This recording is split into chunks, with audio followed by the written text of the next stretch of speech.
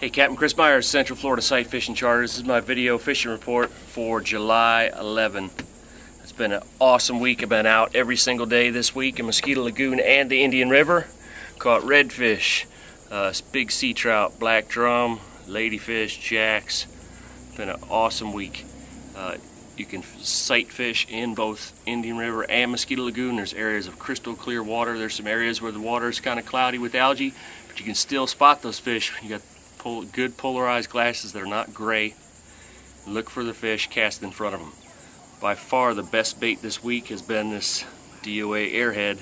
I'm throwing this thing for big sea trout. We've caught redfish up to 35 pounds on it this week. It's been doing a great job in a variety of different colors.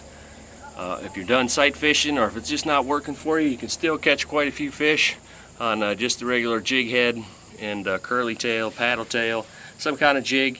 Get out in 3 to 4 feet of water off the edges of the flats. Look for where the grass stops, the sand starts. Throw along those edges, bounce it along the bottom. You should be able to pick up definitely sea trout, but some jacks and ladyfish as well.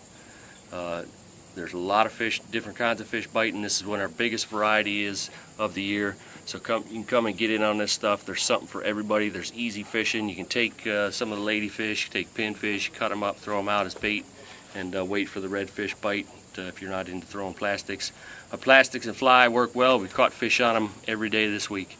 Every day this week my clients have caught their biggest redfish ever. So it's been great fishing. If you'd like to get in on some of this, you can give me a call at 321-229-2848, or you can find me on the web at floridafishinglessons.com.